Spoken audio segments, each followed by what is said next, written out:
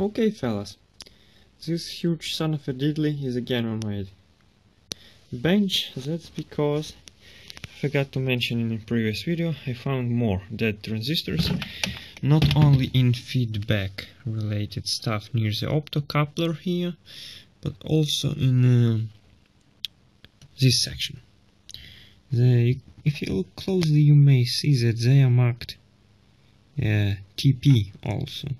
That basically P stands for power supply, I guess, because these fellas are marked TP as well. So I checked them, as you can see. Give me a second, please. I replaced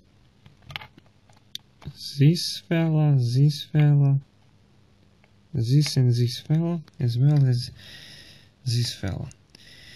And since this fella is actually very close to this IC in SIP9 package, which is nothing else than a linear voltage regulator but with dual outputs, I actually mocked up another IC there. They're supposed to be STV8130, which is 3.3 volts fixed voltage output plus adjustable from like 3 to 16. In this set it was adjusted to 8 volts. So I mocked up a KA7630, which is 8 fixed voltage regulator, but had 3 outputs. First 5 volts, second 8 volts, and third around 12, I guess. So I used 8 volts, routed it.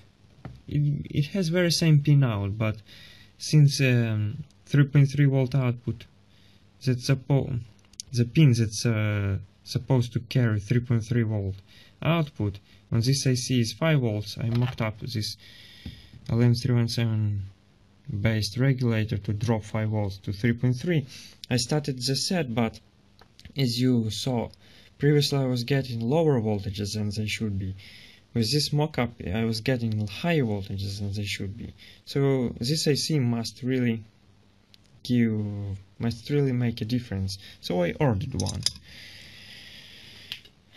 So that's original part, STV8130A, if you can see it.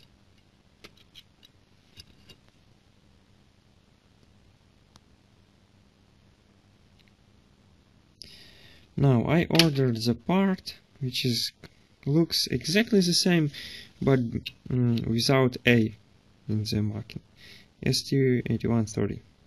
I guess that should work fine. I don't know. That A probably some kind of modification or stuff to make it better. Anyway, I'm gonna put it in, pull it together so I can show you will it work or not. I'm curious also because, as you can see, I didn't put this IC in yet, so I don't know either. Will this work or not? I kinda wish that it should work, because I want it to be working, because I was kinda having pain in the ass with this set for like 3 or 4 days now. Gosh. Alright. So meter monitoring B plus should be 106 volts there. A little over, but nothing smoking yet. I don't quite understand why the standby LED is not lit.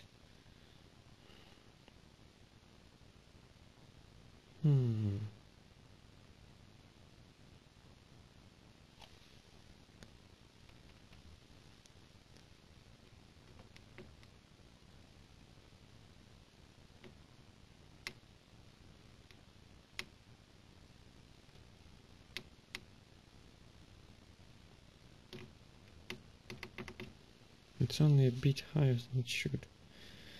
Anyway, let me find the remote and we'll see.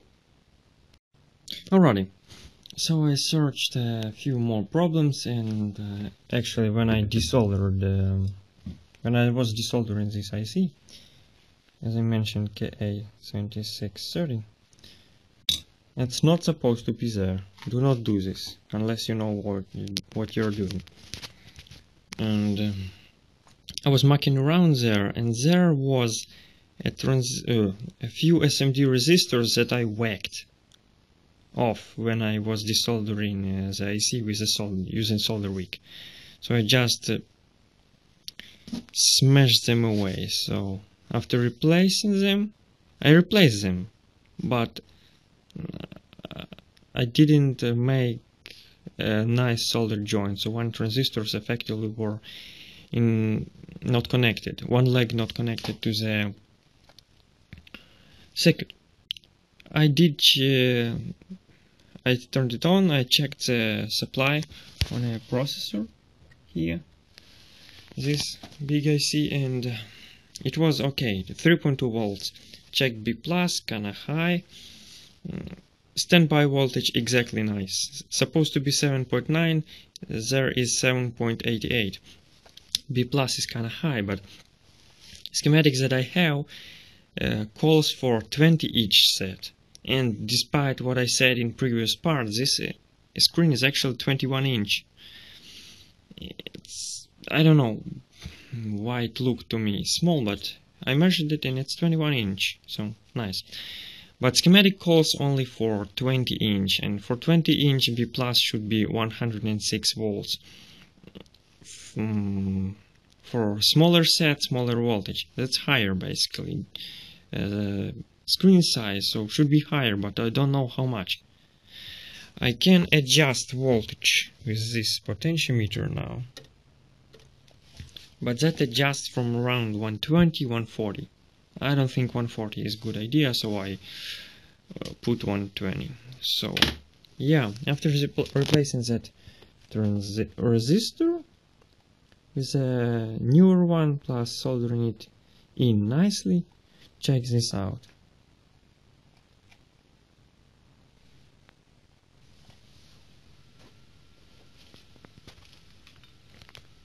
We got filaments glowing. Alright. We got voltage. Got consumption. If you listen carefully, we got sound. And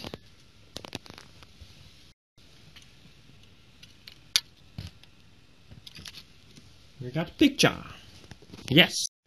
So the voltage was quite a bit higher than it should be, and that's mainly because, as I guessed, because I changed transistors and I changed not for exact replacement, so gain different stuff.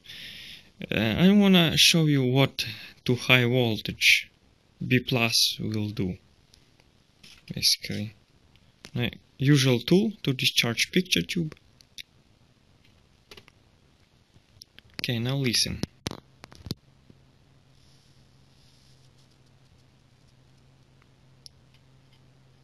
Check it out. Listen carefully.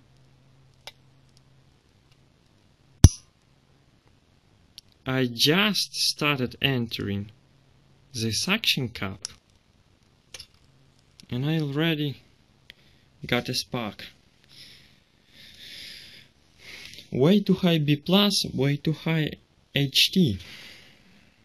Way too high B+, unnecessary stress on components such as another voltage regulators, vertical deflection ICs, horizontal output transistors, and so on. I checked and it's actually at 20 inch, not 21 inch, so I should decrease voltage to 106 volts. I will do some modification to fixed resistors to sag that voltage down to values that I like. Alright, so from the third try I put more or less right resistor in place, and instead of 106 volt I got 108 volt. I'll call it close enough. Because it's an old TV, picture tube likely slightly not so great emissions anymore, so by supplying more B+, it's just a 2 volts more. It's not so much. So I'm gonna increase HT a little bit, plus the filament voltage a little bit. It's gonna be fine. It's just 2 volts from 106. Calculate how much percent it is. It's not much. Deviation of plus minus 1% is allowable. Anyway, okay, so here's a set playing.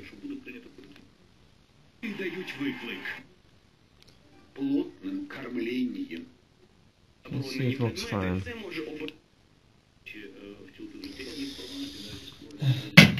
Oh, have in mind it's analog broadcast, so it's not a digital stuff. Because it doesn't have a composite video input, you can try out on satellite receiver. Just a analog broadcast, but it is working. Okay, I am pretty dumb, actually. Composite video input is right on the front of the set. For some reason I was blind to see. I was very used to sets having inputs on the back side, so I saw it there, but I was staring at it quite a bit and said, hey, what the hell is that? Plus, when I scroll through inputs, you will see that it has AV input, AV-S, which stands for SCART, I guess. And TV channels. TV channels may come in quite loud, so be ready to lower the volume. AVS, even though I'm not feeding into SCART, it shows. And channels.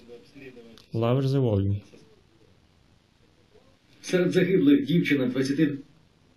You can see I, on purpose,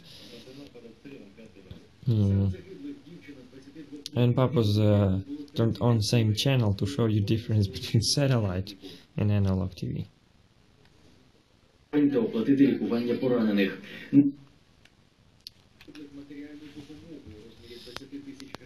Picture says for itself.